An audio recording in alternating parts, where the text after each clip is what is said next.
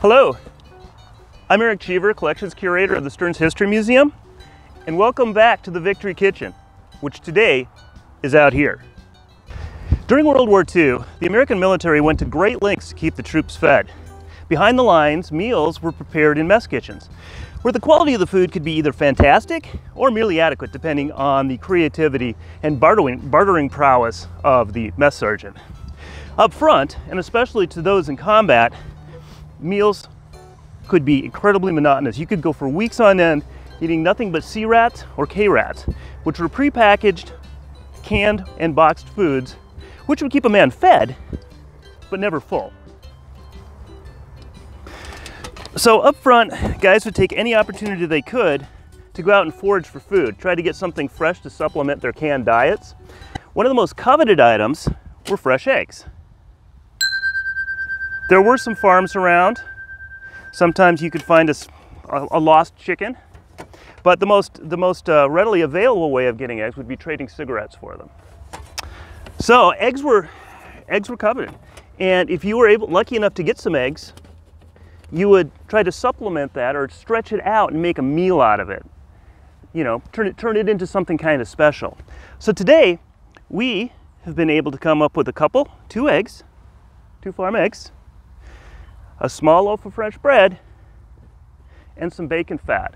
And with these few bits of food, we're going to try to make a passable and hopefully tasty breakfast.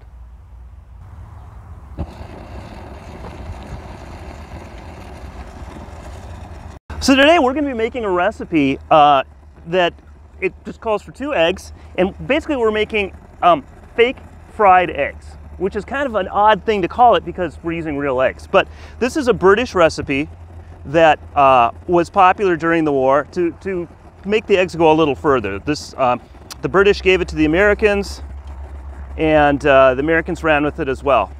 So we're going to be cooking on this vehicle stove. It's a 2-burner, and we'll get going here in just a second as soon as I get it lit.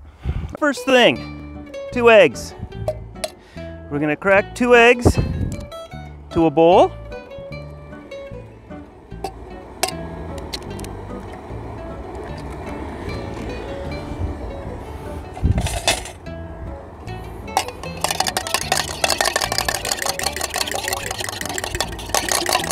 Mix them up well. Set that aside. Then we've got our bread. We cut 2 slices of bread and make a hole in the center of the bread.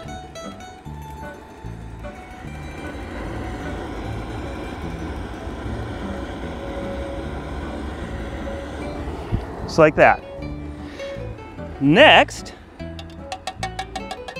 comes the best ingredient, the bacon grease.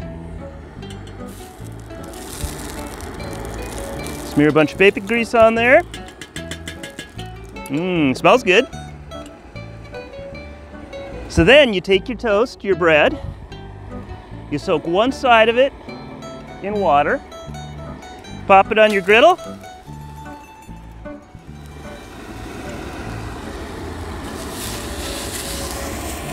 fry it for a minute or 2.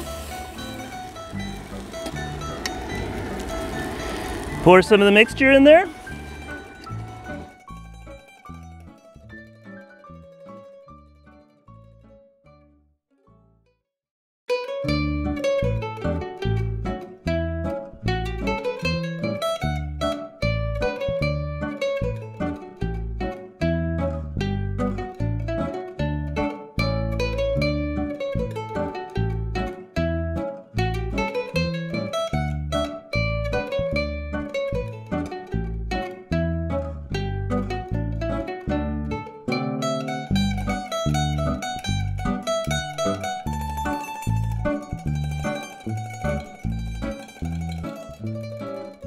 Alrighty, well, okay, I'll admit this is not actually fine cuisine, but it doesn't look horrible. And look, I have a whole meal.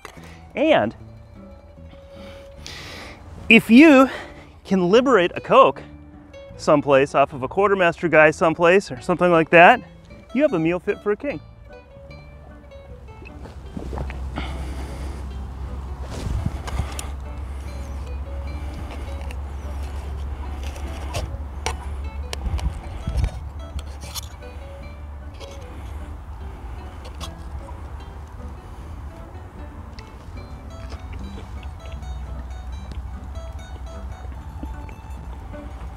Better than powdered eggs.